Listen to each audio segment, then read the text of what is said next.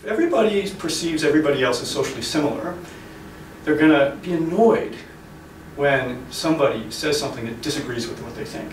And people are going to learn to expect this. And so people in a homogeneous group are less likely to say things that disagree with what they perceive to be the conventional wisdom in that group.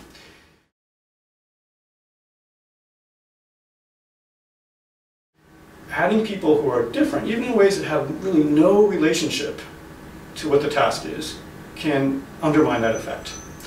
So that somebody who's perceived to be different will be less likely to be sort of reacted to in a negative way.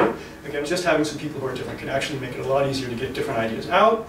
And there are studies that show that people will be more likely even to listen to an idea that disagrees or sort of a divergent viewpoint from a member of their own group if there's somebody from a different group present, even if that person doesn't say it. So the presence of diversity isn't necessarily linked to different people with different backgrounds know different things, but it's the presence of people who look different on one another, who people will judge to be socially different, can cause them to interact differently with each other and to be more open to hearing different ideas than they would be otherwise. Let me just begin with the first question about what diversity is by telling a little story. This is something that happened to me. I take my kids to Chinese school. My wife is originally from China, and our kids go to Chinese school on Saturdays.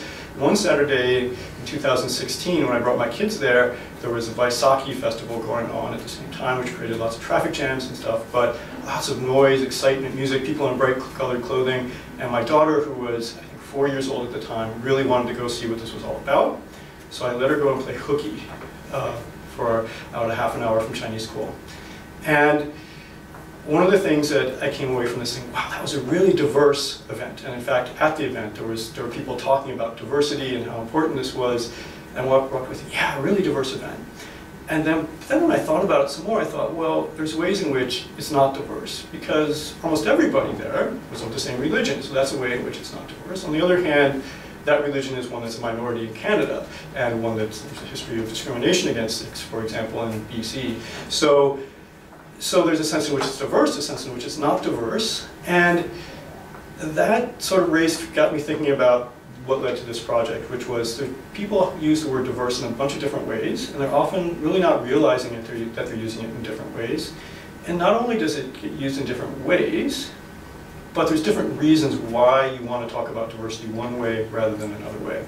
So there's different reasons why it might be better for science to be diverse, better for the knowledge, just strictly in terms of knowledge to be diverse. But then there's also different ethical and moral reasons why diversity might matter. And that these different reasons are tied to different concepts, different ways to think about diversity.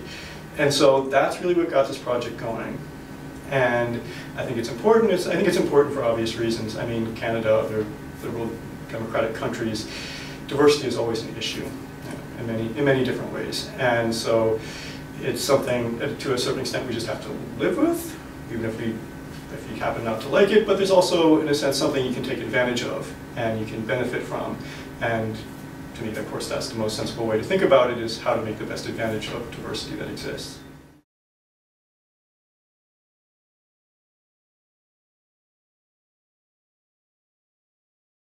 So, I mean, in many ways, diversity is important in science for the same reason that it's important in lots of other places in society, in business or government, and many other places.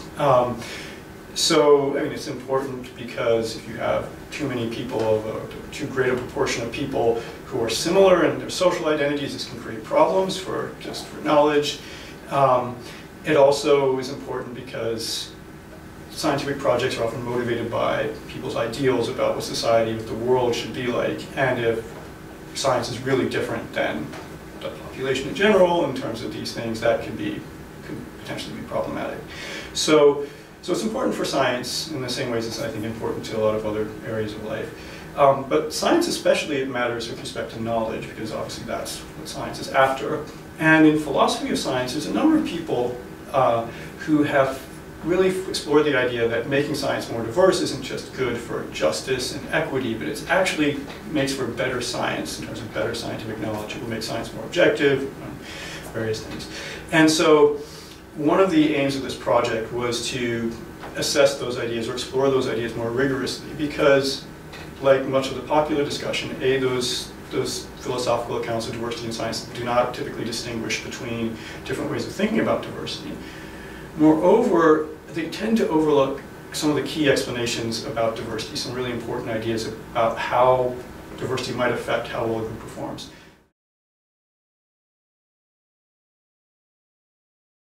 There's something called the double-edged sword that goes like this, and this is how most people think about it. They think, on the one hand, diversity could be a challenge because people have different ideas, they have different backgrounds, they just think about things in different ways. Maybe there's like different ethnic backgrounds, different religious backgrounds, and that might create some kind of social conflict, along with just having difficulties to communicate because of different education. So diversity can create problems for how well the group coheres within itself, and that can make the group not perform so well. On the other hand, if people are diverse, then that suggests they'll have different knowledge, they might have different skills, they might have different values that cause them to focus on the different aspect of the problem. And that can actually be really good because you don't just have a group full of people who all think about the problem in the same way and have all the same information. Well, you got people who have different ways of thinking about it and different information. Okay. So the usual way to think about diversity is that picture. It's this sort of positive edge and the negative edge, and which one will be the strongest is sort of the decider for how diversity overall affects it. What that picture leaves out is the possibility that diversity can affect how well people get along with each other, both positively and negatively. So the typical picture just focuses on the potential for a negative effect on how well people work together. So there's a number of explanations out there that focus on the idea that, for example, how people respond to information depends a lot on who's presenting the information. So people want other people who they perceive to be like them to say things that agree with what they say. People like to have other people agree with them in general, but especially if it's somebody who's like you. Just to give a sort of blunt example, imagine you're a university professor. You probably would be more annoyed by one of your colleagues being a big fan of Donald Trump than a tobacco farmer in Kentucky being a big fan of Donald Trump.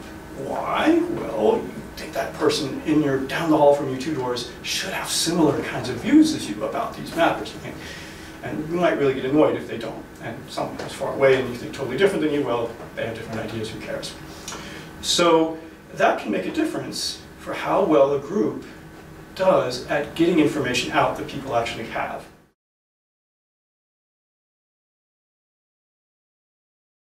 I think the cluster raises some really interesting theoretical questions in the sense that diversity, as it arises in the cluster, is really different than it usually is studied. Usually the idea is you have a task that's fixed, and then there's diversity or not, and you sort of compare different diverse groups to non-diverse groups, see how they do.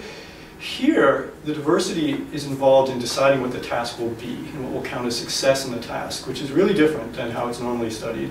But in some ways, I think is more indicative of actually how it works in real life in certain ways.